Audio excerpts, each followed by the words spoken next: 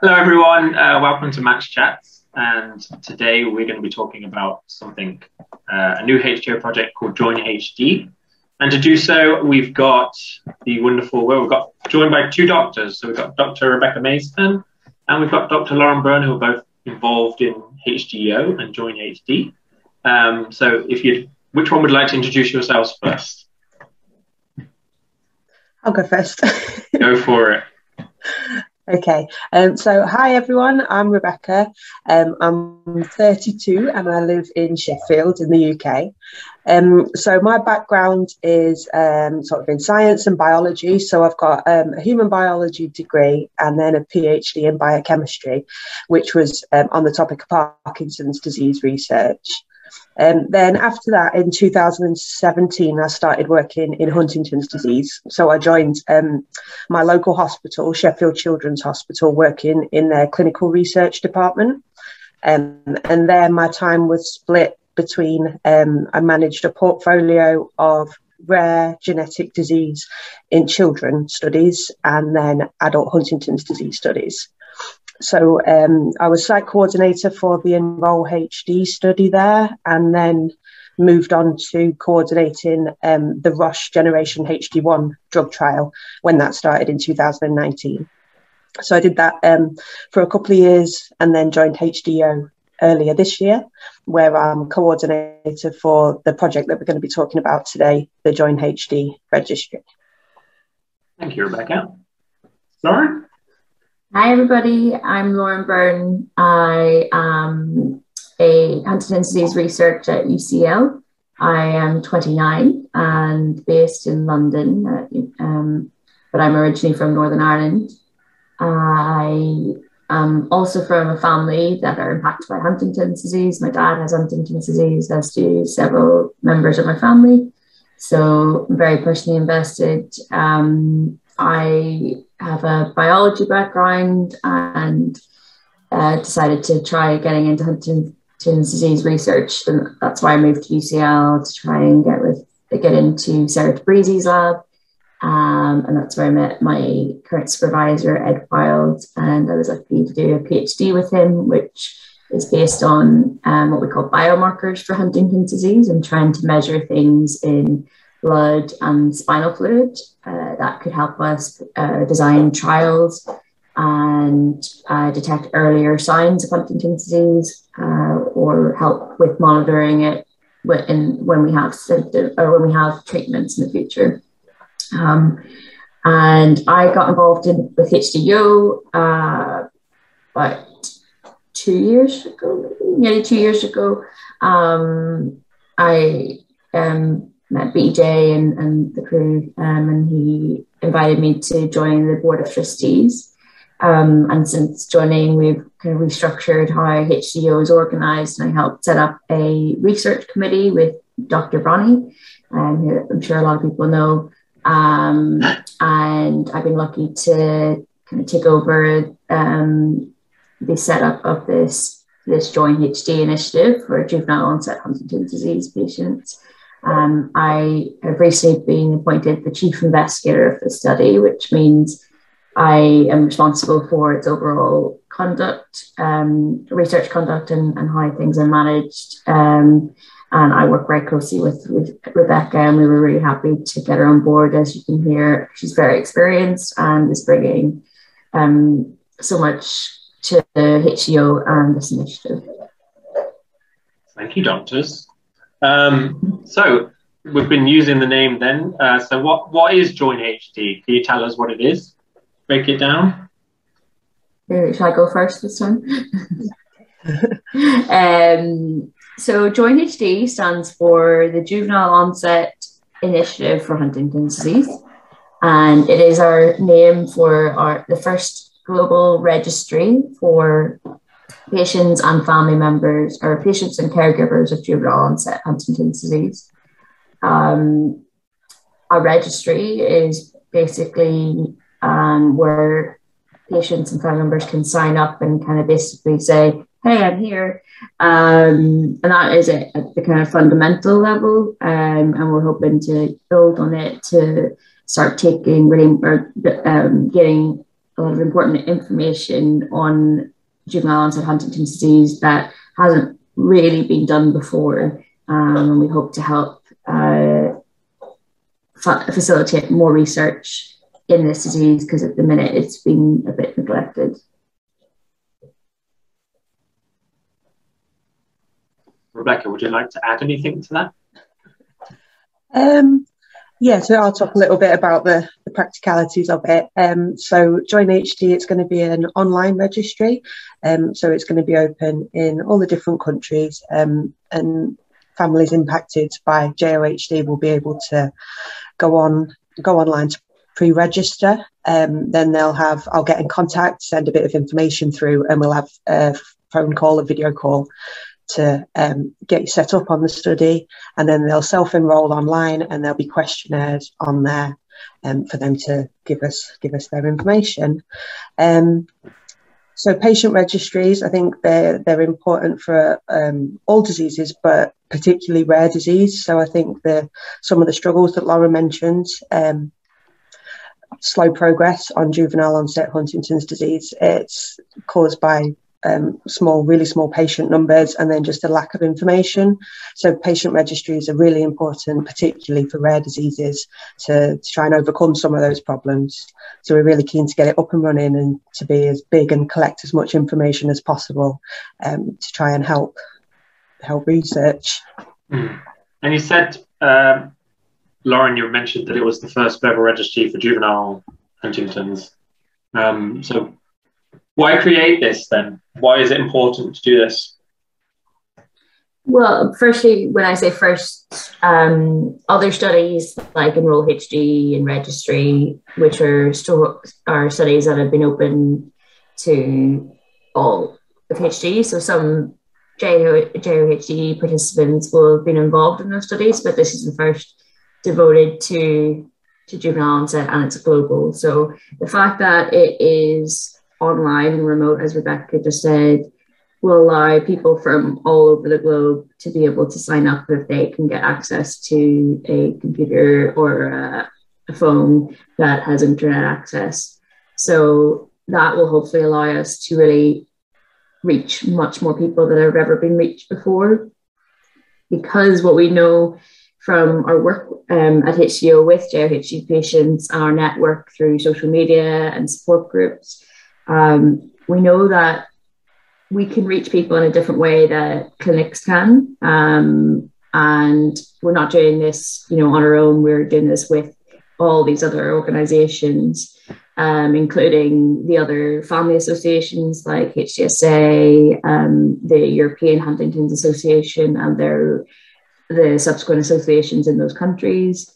We are working with professional networks like the European Huntington's Disease Network and Huntington Study Group and CHDI, and we are trying to maximize the global network to really get the numbers up. And why that's important, as Rebecca mentioned, to do research and to really understand a disease which is as complex and varied as juvenile onset Huntington's disease. I don't think any patient is the same. They all have their own unique set of symptoms. But if we can get bigger numbers, we can start to understand patterns and things that might be useful to measure. And having things to measure is important for being able to test drugs and to be able to sign people up into trials and to be able to make sure companies think about doing trials in juvenile onset HD, because at the minute it's very focused on people that are over 18 and the standard adult onset HD, and we don't want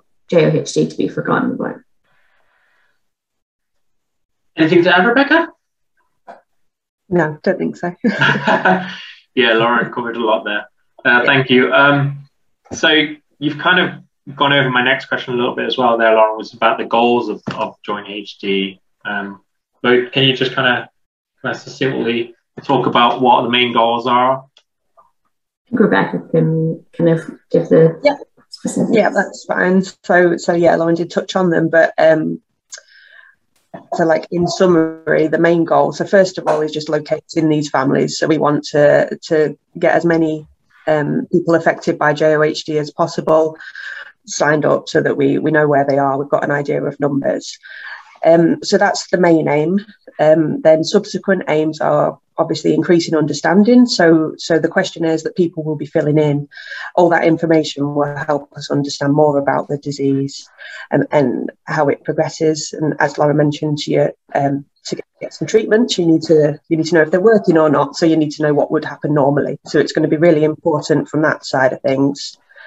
And then a third big aim, what we really hope for the future, is to facilitate future research. So once we've got this established, and hopefully it will be a big successful registry, then we've got a pool of participants.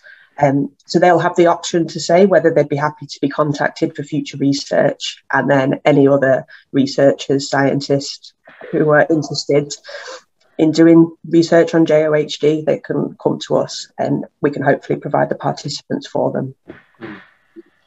So I'd say that's the main aims. That's a very important point as well, because I think going back to Enroll HD, which we talked about before there, which is for all families and not just juvenile, but that's made a lot of progress for HD families, because it's able to kind of bring people together and get that research just in one place. It makes it a lot easier to participate in the research.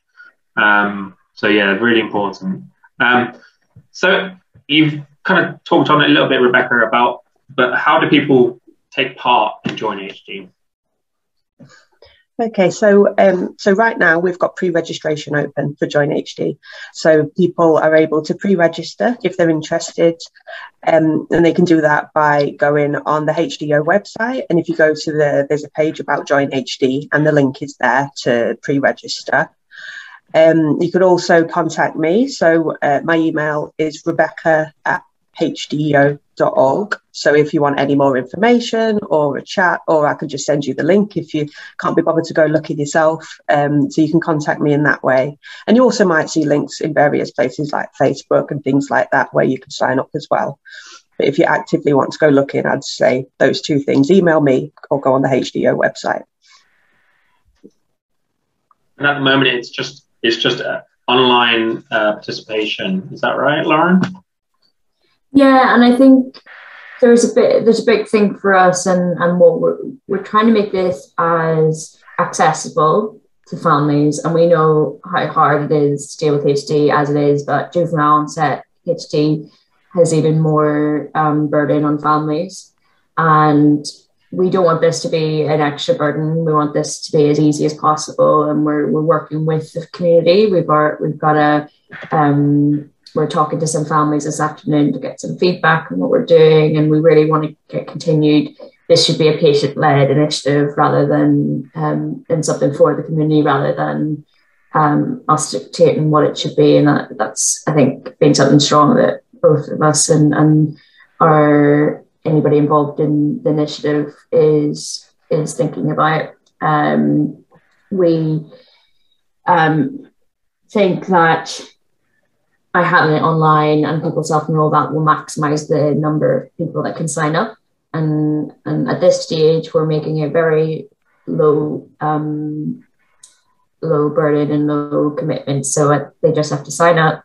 There will be a call with Rebecca in between getting the link to the main study or the main registry itself, because I think Rebecca's going to have a call with each person that does the pre-registration, and then you'll have a chance to talk to Rebecca and ask any questions about the information that we're going to send out. She'll just check that you're eligible, and and then answer any of the questions that people have about before they actually sign up and give their information and start giving information to the initiative itself.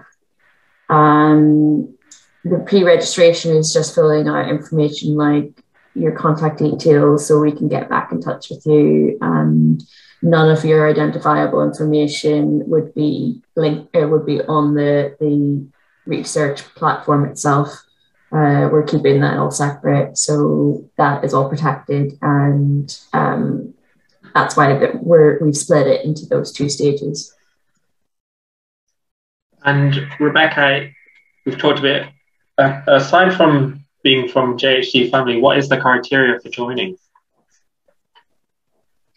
Yes, so that's mainly it at the moment. So we're keeping it as broad as possible because we know different countries might have slightly different ways of doing things. So we didn't want to make it you had to have, say, a specific diagnosis from a genetic test, or we didn't want to put any extra criteria on at this stage. So to be eligible, you have to either be someone diagnosed with JoHD, or the caregiver of someone with JoHD, or previous caregivers of people with JoHD as well. So they're the three categories of people that we're hoping to get information from. One thing to consider is that some of the younger JHD patients may not be as aware of their own disease. So if they're going to actively participate as an individual themselves, they need to be aware of that they have juvenile-onset Huntington's disease. So that's the only kind of requirement. It's okay for a caregiver to give information about their child that has juvenile onset, but for them to actively be part themselves and fill out things for themselves with help from their caregiver, they need to be aware of their disease. But that doesn't mean that the caregiver can't participate on their behalf if they're not ready for that conversation yet. And in terms of it doesn't matter where you're from or what language you speak, you can participate. Is that the message? Yeah, so the plan is that we're starting everything in English, and HDYO has a band of translators that are going to help us. That we're starting to translate everything, all the materials that we have into as many languages as we can. But we obviously know that we're not going to be able to do every language across the world. We're going to use local people, our local connections in those areas to maybe help people that don't have as much access to this, but that it's going to take a bit of time to kind of roll this out. At the minute, it's just me and Rebecca. Rebecca isn't even full time, and she's doing an amazing job to get this going. And but that is the plan.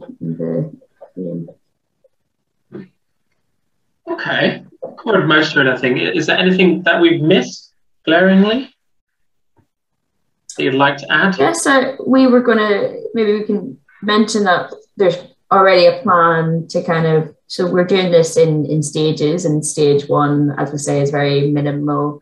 It's just finding people and asking them a bit about their information or their connection to the community.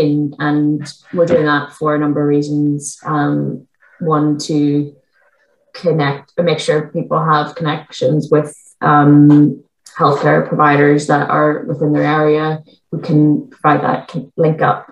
And also, if they want to be connected with other individuals with JHD, for peer support. So all that can be included. And then the later stages is the stage 2 is where we're going to start asking about questions about the disease itself and how people experience it. So we'll get experience from the person who has juvenile-onset Huntington's disease, as well as how the caregiver experiences their disease as well.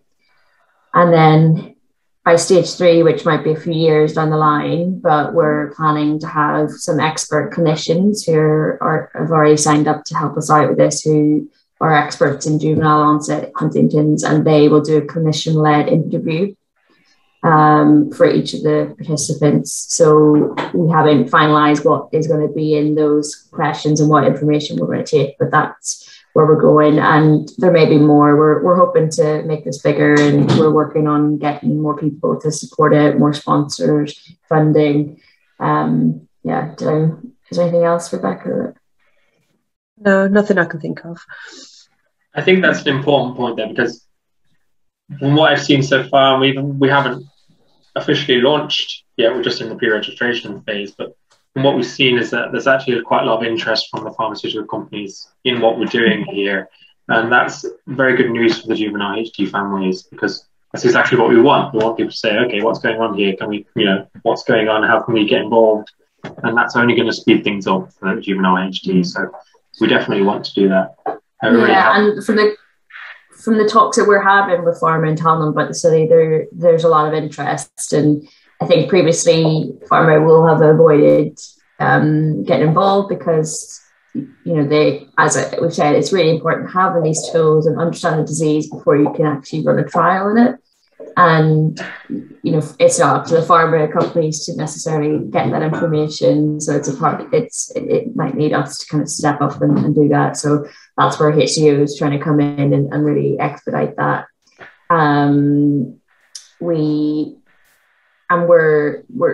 We're keeping this kind of a mutual effort with the professional community as well as the families to see what we can get out of it. My own research is going to move into juvenile onset outside of HDYO as well, hopefully, if I get funded. But we're excited about the possibilities, and we want to hear from families and make this important for them and get their needs and voices heard as well. I do have one last question, then maybe Rebecca can answer. But when we're in the pre-registration phase, so when are we hoping to kind of go live with JoHD? The short answer would be as soon as possible. We're very close. Just ironing out a few issues with the online side of it, with the website that people will go on. But yeah, I think Lauren would agree, we're very, very close now. Very, very close. I would hope by the end of the year. Definitely, we're aiming for November, but we don't want to promise anything. And it's just like everything. We have a small team, and we don't have complete control over the platform. We have to get other people to wait on them to help us with the fixes, but we hope it will be soon. So super. Okay. Do you have anything else to add, either of you? I don't think so. The only other thing I was going to mention was our scientific oversight committee, but it's a bit boring. But I was just going to say that we set up a scientific oversight committee with experts in the field, and a scientific oversight committee are really important to help us build the strategy and make sure everything that we're doing is scientifically sound, and make sure that the information that we're getting is, you know, above board. And so we have a few people in the field: Martha Nance, Helen Sartini from the HDA in England and Wales, Leon Durr, who's a pediatric movement disorder specialist, and Jean-Marc Burgundy, who is head of the Swiss Centre in the HDYO Centre in Switzerland, and is big in the European Huntington's Disease Network. And we have Oliver Quarrel, who has led a lot of the genetic studies in juvenile onset in Sheffield, and Bonnie and ourselves. Yeah, strong team. Mm-hmm. Absolutely. Not the fun side, but no, but it's just as important as the rest. So it's absolutely worth it. Thank you. And I think the main thing to say is that these professionals are super keen to work with us, and are really delighted that this initiative is being set up, because it hasn't been there, and there's been a gap in the field, and we want to fill it. Okay, well, thank you, doctors. Appreciate that.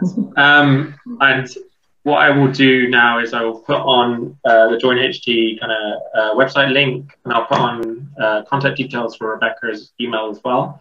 So if anyone's kind of watching this and thinking, yeah, I'd like to know more about that, please contact Rebecca on the email that you'll see here. But thank you, folks. We appreciate that. Take care, Rebecca. Take care, Lauren. Enjoy that sunshine, Lauren. Yes. Thank you very much, everybody. Take care. Bye. Bye, folks.